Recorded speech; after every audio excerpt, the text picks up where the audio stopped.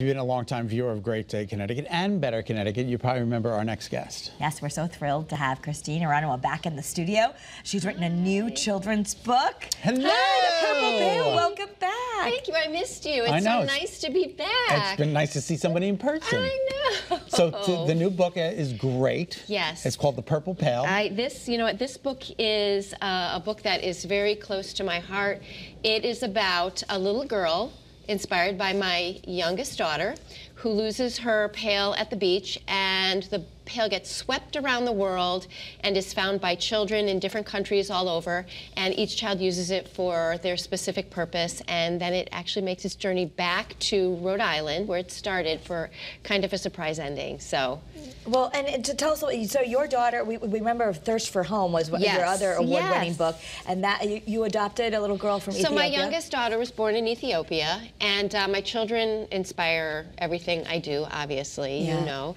And so when my youngest daughter, Eva, was 2 or 3, we would go to the beach, and she would bring her pail, and when I went to look for books for her, there were no picture books with girls that looked like her playing on the beach. Right. So I decided that I wanted to write one, because I really believe that children, all children, need to be seen in picture books. You know, representation matters. Yes. So, and in dolls and in everything. You know, and everything. You know, representation matters in the workplace, it matters in the community, and it matters in schools and in children's books. So let's talk about, you know, your personal journey here, because you had a lot of rejection and you didn't think you were smart. You didn't think you were smart enough to write a book when you first got started, right? Well, when I was younger, I had, I don't know if you would call it a learning disability. They didn't really call it anything back then, but yeah, I had a hard time with comprehension. Yep. And so I loved to write, but then I stopped because I was told that I really wasn't a good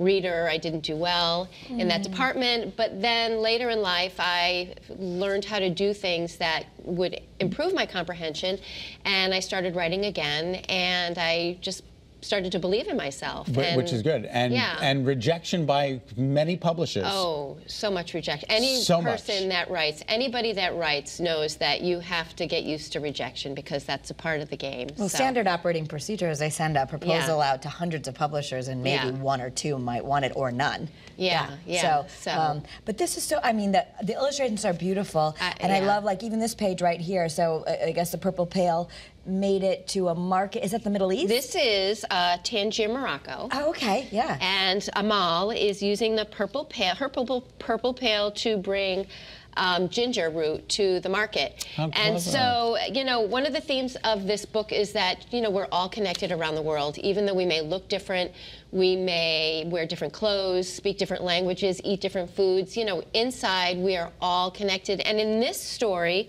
what connects us all is a little purple pail. So the illustrations, let's go back to that, because they're stunning. Who did the illustrations? Nikki Lianadou is the illustrator. She's award-winning. She's from Greece, and we connected. She read the story and she wanted to illustrate. And I mean, her illustrations are just stunningly beautiful. And do you have something in mind, or you just say, here are the words, go for it? No, there was a lot of research. A lot of research. Yeah, a lot of research. So Purple Pail also travels to Ethiopia, obviously, for personal reasons. Sure. And Alamitu, which is my daughter's name, finds the pail, and she uses it to pick coffee berries. And so in each country, you know, there's clues to help you find out where Purple Pail is. This is India on the Ganges.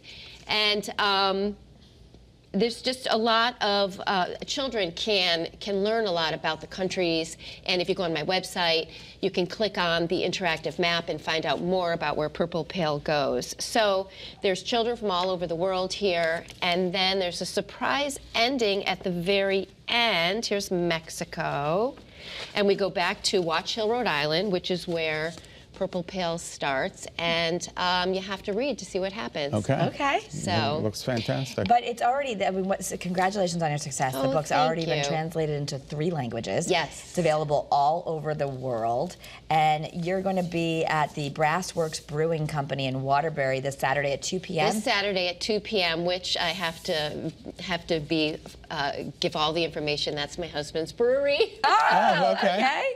That's great. And they're having a spring extravaganza, and I will be there signing books, and every book that is purchased comes with this purple pail that the reader can put their initials on, just like the purple pail in the story. I love it. That's so wonderful. Terrific. Yeah. Thank you. Thank you so much It's always a for pleasure to see having you. me. Come back, Yeah. come back, come back.